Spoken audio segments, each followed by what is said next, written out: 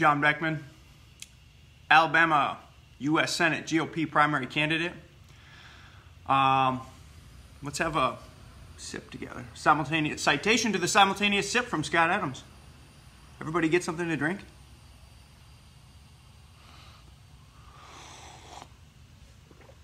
Okay. So today I'm going to make some predictions. I'm going to talk about offense. So I've been going on the offense on Twitter. To be honest, I've been going on the attack. And some people are wondering, well, is it mean? Like, how should you approach campaigning? How should you approach interacting with your other opponents? Because in the end, we want a conservative to win. So how should you approach offense in a primary campaign? And so let me just ask some questions. So did Donald Trump go on the offense in the primary?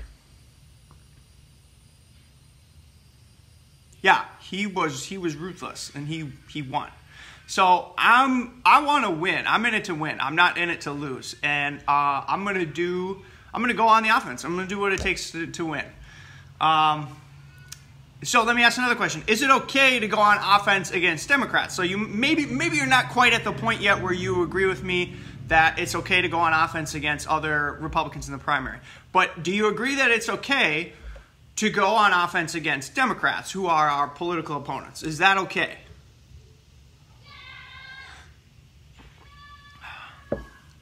Okay, now let me just throw this out there. Bradley Byrne was a Democrat. John Merrill was a Democrat.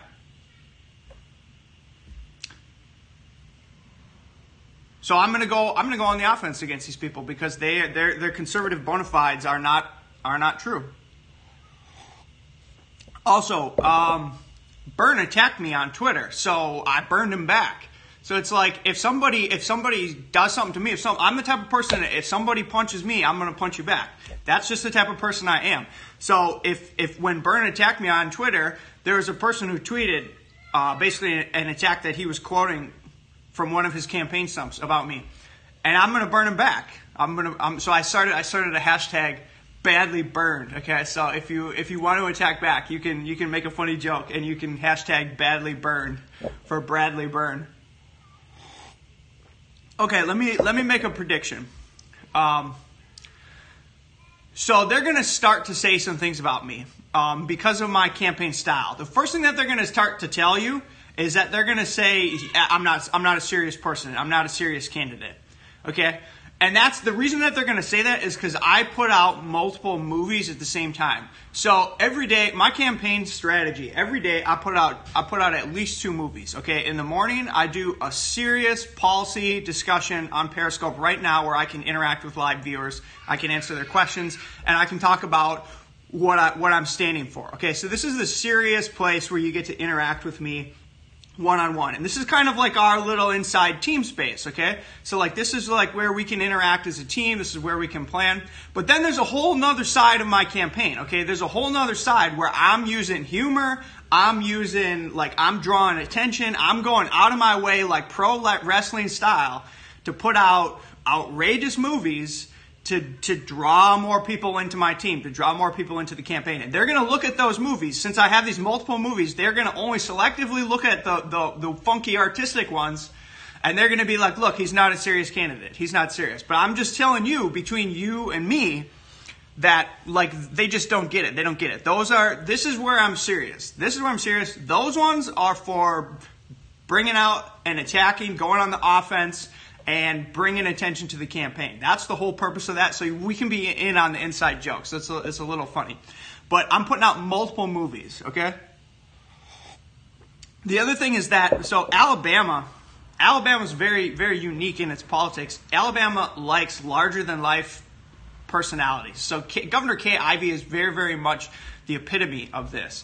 She is a larger-than-life personality, and if you have ever heard her speak in person, okay, she is like the alpha in the room. And that's what Alabama people like that, okay? So don't tell me, like, my opponent should not be telling me, like, to tone it down, okay? Because that's not what the people of Alabama want. The people of Alabama want a little bit of a show because, I mean, the funny thing that people don't understand about the people of Alabama, outsiders, what outsiders don't understand is that the people of Alabama have a fantastic sense of humor, okay? And we get the inside jokes. We get the little political jokes, okay?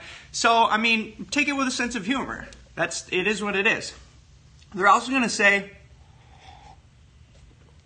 okay, so they're going to say, oh my gosh, it's flipped. It says, they will say Beckmann is not serious. That's one thing they're going to say about me. The other thing that they're going to say about me is basically they're going to try to put me as like the absent-minded professor. Like I'm not really conservative because I'm a professor. But let me just tell you that Ben Franklin was originally a professor, okay? He founded a University of Pennsylvania, okay? Ben Franklin, a founder, okay? Thomas Jefferson, a founder, wrote the Declaration of Independence, founded a university, okay? Was a university professor, founded University of New Virginia, okay? Newt Gingrich, the great Newt Gingrich of Newtonian conservatism, okay? Newt Gingrich was originally Professor Gingrich, okay? And Newt was the great philosopher planning the strategic advances in the 1990s of the Conservative Party, okay? We need more people like that. So they're going to try to label me as like an absent-minded professor. He's not serious. He's not really conservative. But I'm just telling you, that's not true. I'm just smarter than them. I have everything that they have except I'm just smarter than them. And that's why I'm a professor. So let me just say, I can button up on Sunday, okay?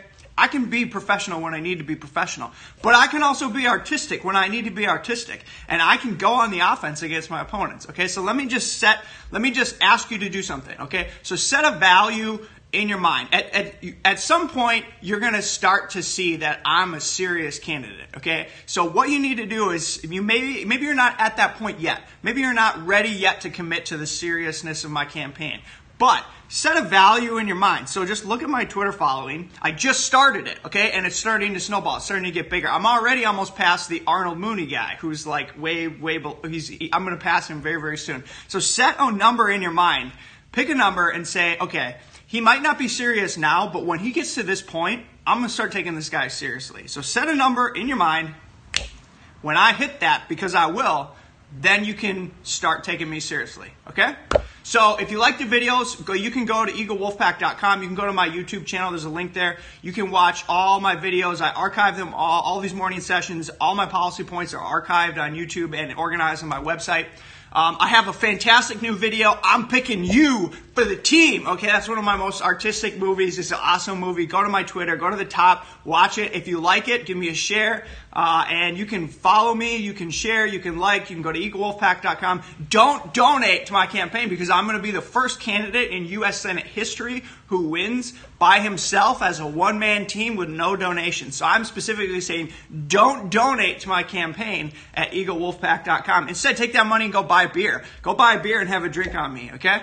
And then vote. But I am asking you to vote. Vote on March 3rd in the primary for Alabama GOP party. Vote for me, Professor Beckmann. Woo!